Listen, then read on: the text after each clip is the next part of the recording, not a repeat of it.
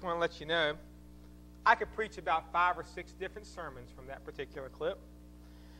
I could tell you how much I love it when God laughs at Evan's plans. Of course, I love it when God laughs at Evan's plans. I'm not such a big fan when God laughs at my plans. We could talk about the one act of random kindness. Hold that thought. We may get to that in a few weeks. We might actually begin to talk about how Evan finally begins to accept his mission.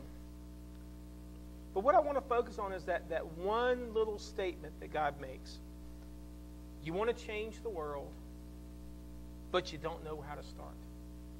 You don't know where to begin. I mean, there's just so much out there, and there are just so many problems in the world, and there's just all of this stuff. Where do you begin? I mean, it's such an awesome, overwhelming thought that God wants us to impact the world. How do we even start that? Where's the beginning point? We are studying the book of Nehemiah for the first quarter of this particular year.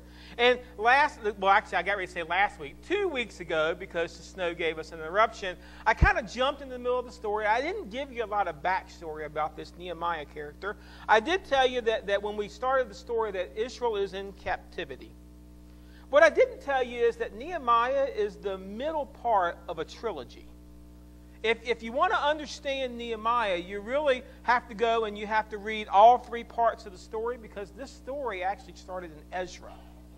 And then it goes to Nehemiah, and then the third part of the sequel is in the 3-part, not the sequel, the third part of the trilogy is in Esther. And you combine all 3 of those books together, and that is kind of the story of Israel's restoration back into the territory. And by the way, no, we're not reading through Ezra, Nehemiah, and Esther in one day. I'd like to get to the soup at some point. But last week, 2 weeks ago, I will continue to correct myself there. 2 weeks ago, we met Nehemiah. And Nehemiah is not a, quote, master builder. He's not a carpenter. He's not a cement layer. He's not even a manager. He's a food taster. And he's not tasting for the quality of the food. He's simply the guy that got picked that said, we don't want our king to get poisoned, so anything the king eats, you have to taste first, and if you don't drop dead, then we'll assume there's no poison in it. So basically, Nehemiah is nothing more than a guinea pig. And this is who is now going to lead this charge into trying to rebuild the wall around Jerusalem. And so we looked last week at the first chapter and how Nehemiah began his mission with prayer. And well, this week we're going to be in Nehemiah chapter 2. We're going to go verses 1 through 20. If you have your copy of God's Word, you can turn to Nehemiah. We'll have the scriptures on the screen as well, but you can turn. If you don't have a copy of God's Word and you want to follow along, you can use the one in the pew rack right there in front of you.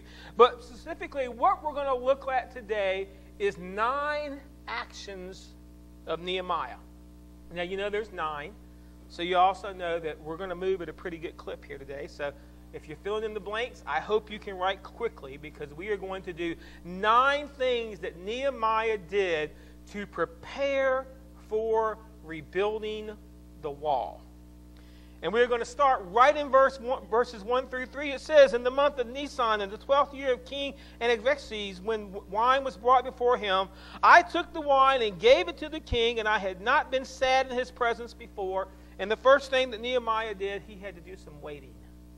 Now, you're reading that scripture and say, I don't see any waiting. Well, you have to realize he gives us the month. This is the month of Nisan, and he got his report in the month of Kislev. And there's about 3 to 5 months, depending on how you want to do the arithmetic for the Jewish calendar. So there's about 3 to 5 months between when Nehemiah got his report and now when he is now standing in front of the king. 3 to 9 months. 3 to 5 months. What was Nehemiah doing for those 3 to 5 months? Well, I just want to let you know something. Waiting does not mean that you do nothing. Nehemiah was not sitting around sulking. He wasn't twiddling his thumbs. Nehemiah was waiting, but while Nehemiah was waiting, we already knew that Nehemiah was praying. We read all about that when we went through chapter 1. Nehemiah was praying, and he was fasting, and he was capturing his vision through prayer. We're going to find out as we look at this chapter today that Nehemiah was planning, Nehemiah was putting together a blueprint for how he was going to go about putting this back together. And Nehemiah was doing some preparing. It wasn't enough just that he had cloaked it in prayer. It wasn't enough that he came up with a good plan. Nehemiah actually had done some groundwork preparation so that when he went before the king, Nehemiah knew exactly what he had to do. In the early parts of our marriage, my wife and I embarked on the mission that we swore we would never do again. We built a house. And I want to tell you something. That was a stressful time. Because you go out and you pick out the land, and you're looking at the land, and you decide you're going to build your house there. I don't know whether you know this or not. Then you go by the land every so often, you look, and nothing's happening. The land is just sitting there. And I'm like, where's the wood? Where are the people working? How come they're not cutting down the trees? You have to understand this process of waiting. Something was going on. They were out getting building permits, and they were drawing blueprints, and they were doing perk testing, and they were making sure they put the house in the right place. All of this stuff had to be done. So we need to realize that sometimes when God gives us a plan, when God gives us a vision, there is going to be this period of waiting that we have to do. But waiting doesn't mean that we do nothing. It means that we have to prepare our hearts and our minds to move forward. Verses 2 through 3, Nehemiah had to do some trusting. So the king asked me, why does your face look so sad when you are not ill? This cannot be nothing but sadness of the heart. I was very much afraid, but I said to the king, may the king live forever. Why should my face not look sad when the city where my ancestors are buried lies in ruins and the gates have been destroyed by fire? I want you to see that all of Nehemiah's planning, all of his preparing, it didn't remove his fear.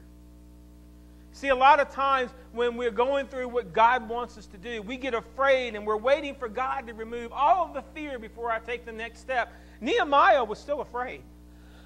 Nehemiah still has some difficulty. I mean, after all, the king could have not taken this request very well. It could have gone very badly. He could have just said no, told Nehemiah, get over it. I'm not letting you go anywhere. He could have put Nehemiah to death. I mean, this was a king. He didn't have to go to Congress and ask for permission. This guy could have said, fine, you want to go off somewhere else and build something and leave us? And I'll just have you executed. This could have gone very badly. But Nehemiah trusted his vision. Nehemiah had gotten this report, and Nehemiah trusted that God had called him to rebuild this wall. And so Nehemiah stated it boldly.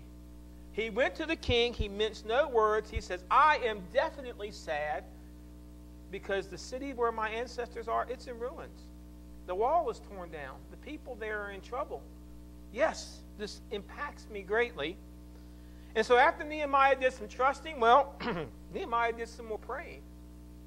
Now, keep in mind, he had already been praying for 3 to 5 months. You'd think Nehemiah was all prayed up at this point. And I want to stop just a moment before we actually read the verse. And I want you to pay attention to this. Because a lot of times when we embark on a mission or we embark on a vision that God has given us, we pray a lot at the front. And after we think we're all prayed up, we get to moving and we get to marching and we get to doing. And you know what we stop doing? Praying. As we go through the book of Nehemiah, you're going to see Nehemiah keeps coming back and keeps coming back and keeps coming back. He keeps praying. He keeps praying. In verse 4, the king said to me, what is it you want? Then I prayed to God of heaven. Now, I got a feeling Nehemiah didn't sit down and make some big, long prayer. This is probably something pretty simple. The king asked what you want. It was a great question. Nehemiah stated the issue. And now the king wants to know what Nehemiah intends to do about the issue. He was just asking God, make sure of what I'm doing. Before he answered, he prayed. It was a simple question. Nehemiah already had his plan. Why pray about it? Well, Nehemiah's prayer makes sure that the answer to the question is not what I want. It's what God wants. Nehemiah wants to make sure that everything that he's doing, it has nothing to do with what I want. I want to make sure I am doing what God wants. Maybe his prayer was simple.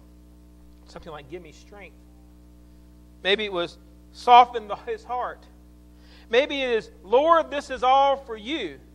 I don't know what the words are. It doesn't tell us what he prayed, but it is important that as he is standing there in front of the king, he doesn't forget. This is God's mission, not mine. I'm going to do this God's way. And so then, as we begin to continue down, Nehemiah goes from waiting and trusting and praying to seeking. This is what it said. And I answered the king, if it pleases the king, and if your servant has found favor in his sight, let him send me to the city of Judah where my ancestors are buried, so that I can rebuild it. Then the king, with the queen sitting beside him, asked me, how long will your journey take, and when will you get back? It pleased the king to send me, so I set a time aside, and I also said to him, if it pleases the king, may I have letters to the governors of Trans-Euphrates, so that they will provide me safe conduct until I arrive in Judah. And may I have the letter to Asaph to keep the royal part, so he will give me the timber to make the beams for the gates of the citadel by the temple, and for the city of the wall and the residence I will occupy. And because of his gracious hand of my God was on me, the king granted my request. Nehemiah did a lot of seeking before he began to go out on his mission. Interesting enough, he sought the blessings of the powers that be. He went out there and he took it to the king. Nehemiah didn't go off on some rogue mission, alluding to the movie that just came out. He didn't go out and make his own plan. He didn't go out and just say, I'm going to do this my way. He actually went to the king and said, you know what? I believe this is what God wants me to do, and I'm going to ask you to give me your blessing. He set a timetable. Isn't that interesting? He put a clock on it. He didn't come back and say, well, this is going to be an indefinite mission, and, we're going to throw a few beams up this day, and we'll see how it goes, and maybe the next day we'll put a few rocks in place. And he had a timetable. He had thought through what had to be done. He had a plan. He sought safe travel. It's interesting. We pray a lot when we're going to travel. We want God to give us his blessing. We don't want planes to crash, trains to come off the track, boats to sink, or cars to go in ditches. We want safe travel, and Nehemiah prayed for the same thing, and he sought the same thing. He just, hey, can you send people with me? This is going to be a dangerous mission, so I want to be safe. He sought supplies. Nehemiah was no fool. He knew you couldn't build a wall out of thin air. He said, hey, look, will you go ahead and give me the letter so that when I get there, I don't have to convince somebody to give me the wood. King, if you hand me the letter and I hand them the letter, they got to give me the wood because you're the ruler of all of this stuff. And so I just want you to go ahead and pave the way for me. His plan was well thought out. Do you see that? See, Nehemiah had a vision. He had a mission that he thought was from God. And it was a well thought out plan that he was going to take and execute because he realized God is not the author of chaos. God wanted Nehemiah to do this, and he wanted to do this in such a way that would bring honor and glory to his name. And in the end, he gave God the credit for his success. Now, the next step is probably the hardest step. I mean, the waiting is hard for me. I want to be honest with you. I'm not a good waiter. I'm not. I stink at this mode. Okay, I can do the trusting, but I'm not a great truster. And I can seek. I don't have problems for asking. But this next step is where the rubber hits the road. You see, Nehemiah had to do some going. This is what verses 9 and 10 said. So I went to the governors of Trans-Euphrates and gave them the king's letter, and the king had also sent army officers and cavalry with me. When Sanballat and Honorite, I didn't name these people, and Tobiah of the Ammonite official heard about this, they were very much disturbed that someone had come to promote the welfare of the Israelites. Nehemiah went. He didn't get the letters and then go find somebody else and say, okay, I've done my part. I'm the manager of this project. Somebody else go out and take the risk. He got the letters because Nehemiah intended to go. That's a key action. If we're going to have a mission for God, eventually, it requires us to get out of our seat. If we're going to have a mission for God, I hate to tell you this, 99.9% of what God would have you to do, you cannot do by sitting on your rear end. You just can't do it. God wants you to get up and do some going. Praying is good. I suggest it. I recommend it. It is necessary, but it must lead to action. Seeking is good, but if all I ever do is seek, if all I ever do is sit around and talk about plans, if all I ever do is put things on a piece of paper, I don't get anything accomplished. See, Nehemiah simply followed the next logical step. He was sure this is what God wanted him to do. He was positive, and now he's going. And he arrives himself in Israel. He arrives himself there in Judah. And I know what you're supposed to do because, hey, I'm not a very patient person. You're supposed to pick up a hammer, right? Start getting to work. No, not Nehemiah. Nehemiah understood the value of assessing. Listen to verses 11 through 16. I went to Jerusalem, and after staying there 3 days, I set out during the night with a few others. I had not told anyone what my God had put on my heart to do for Jerusalem. There were no mounts with me to except the one I was riding on. By night I went throughout the valley. I went through the valley gate toward the Jackal wall to the Dung gate, examining the walls of Jerusalem, which had been broken down, and its gates which had been destroyed by fire. Then I moved toward the fountain gate and the king's post, but there was not enough room for my mount to go through. So I went up to the valley by night, examining the wall. Finally I turned back, and I re-entered through the valley gate, and the officials did not know where I had gone or what I was doing, because as yet I had said nothing to the Jews or the priests or the nobles or the officials or any others who would be doing the work. Nehemiah is a smart man. See, Nehemiah arrives, and he had heard the report. He knew what was going on. But when he arrives, he doesn't start barking out orders. Now, he had the right to. He had a vision from God, and he had signed letters from the king, the ruler of the civilized world at this point. Nehemiah could have come in and said, okay, all you people line up. This is what we're going to do. This is how we're going to do it. Yeah, I know, I just got here, and I don't really understand about the wall, but this is how it's going to go. Nehemiah didn't do that. Nehemiah sat around for 3 days. You know what he was doing? He was assessing the people. He was having conversations. He was looking at the people in the city. He was finding out what the real problems were, what the plights were, what the difficulties were, and Nehemiah was assessing the people. Then, well, smart man, Nehemiah decides to assess the job. He goes at night so that he doesn't have anybody else's opinion about what's going on, and he begins to walk the wall. He begins to look at the brokenness himself. He begins to look at the fire and the burned gates and what the situation is really like. He's getting a heart for what he's doing because he's actually looking at the destruction himself. You see, Nehemiah understands. He knew there was a problem. It was going to be a big task. But he still needed to see all of it for himself. I think a lot of times we don't do this. We, the church, go out on our mission and we begin barking out orders about how people are supposed to change their lives and fix this and do it the other way. And we think we're trying to rebuild people, and what we're doing is we're really tearing them down because we haven't taken the time. We haven't walked their life. We haven't assessed the issue. We think we know, but we really don't.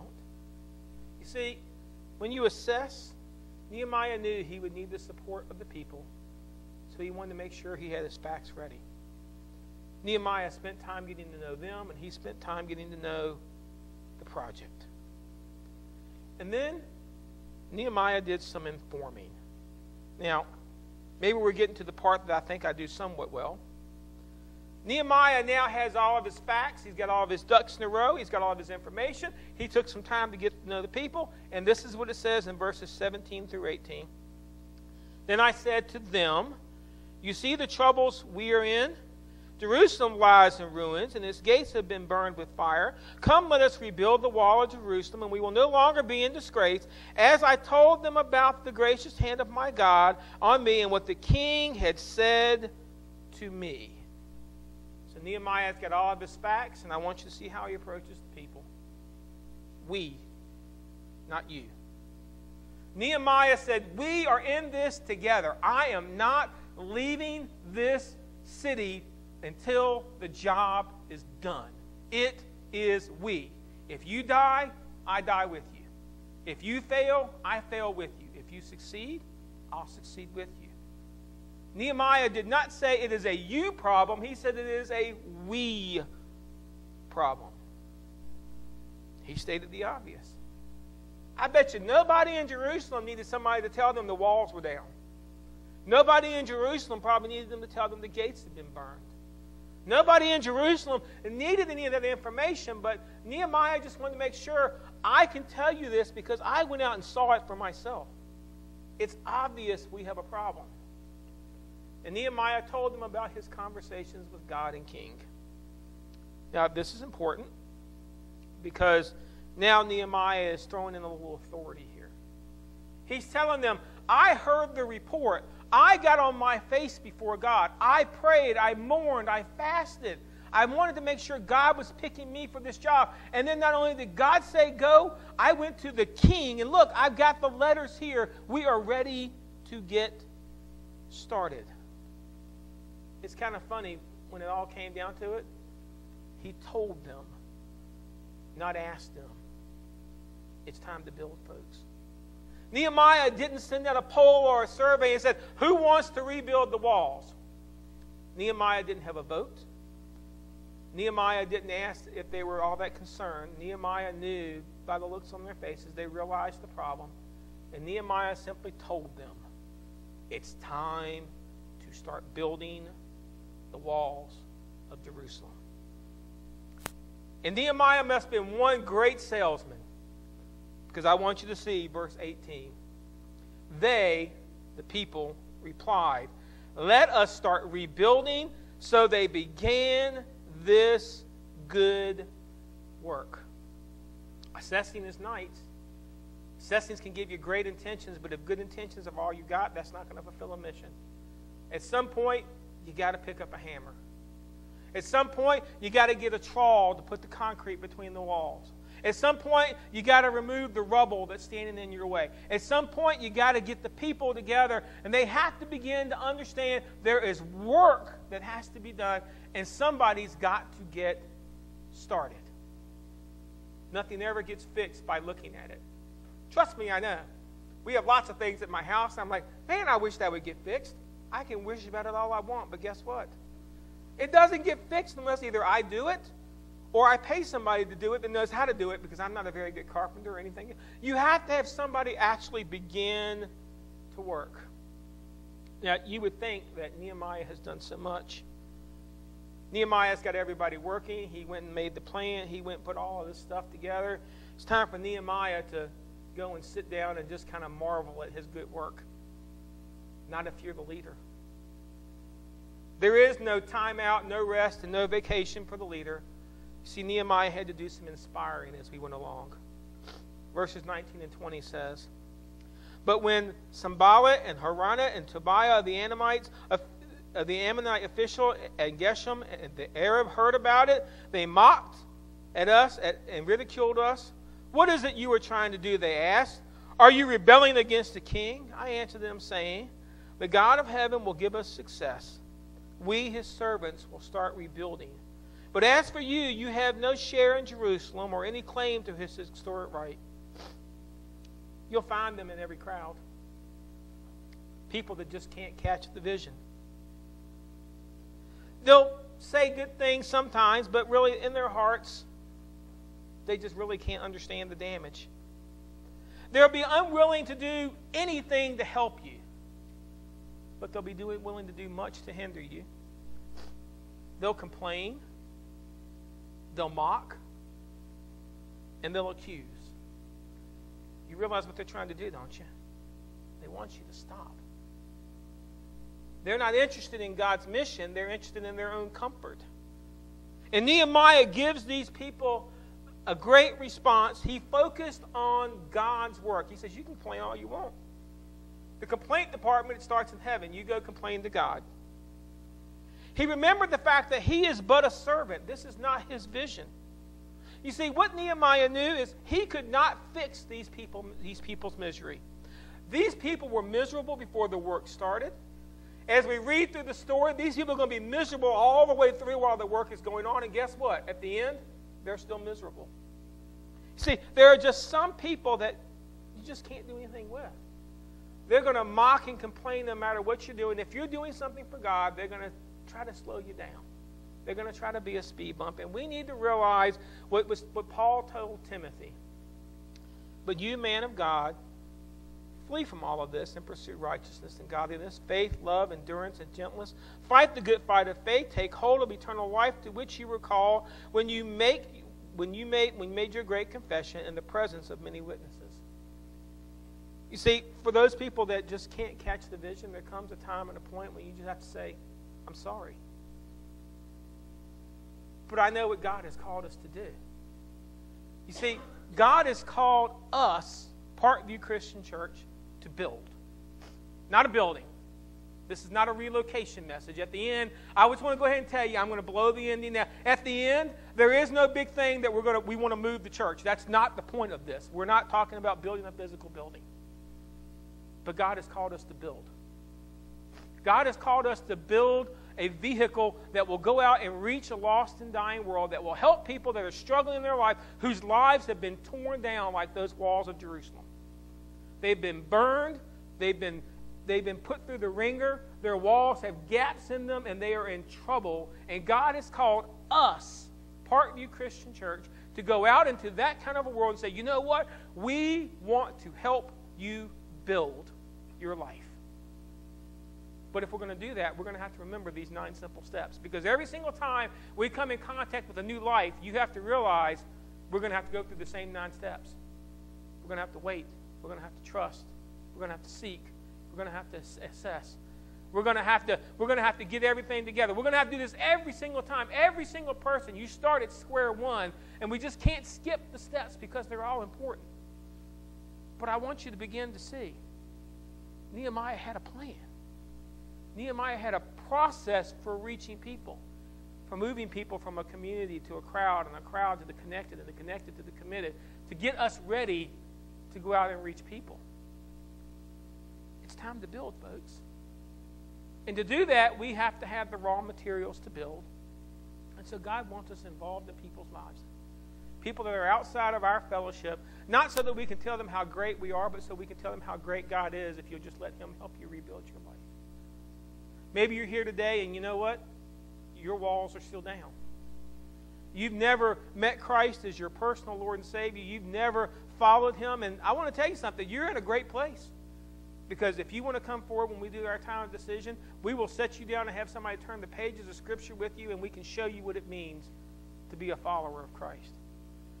Maybe you're here today and you've done that part, but you know what? You just kind of let it go. You become satisfied with looking at the brokenness all around you, so satisfied with it, you just can't even see it anymore. You can't see the brokenness in people's lives, and so you've turned your back on it, not because you're angry, just because you've become desensitized. Let me encourage you to use this time of decision to look at the lives that are touching your life and look at their brokenness and make the decision that, you know what? God has called me to a mission. God has called me to help rebuild the walls of people's lives. Very simply. Whatever it is you need to do today, I pray that you will do it. And Lord, I just pray that you will just understand what it means to impact people's lives. Would you please stand, and we're going to pray.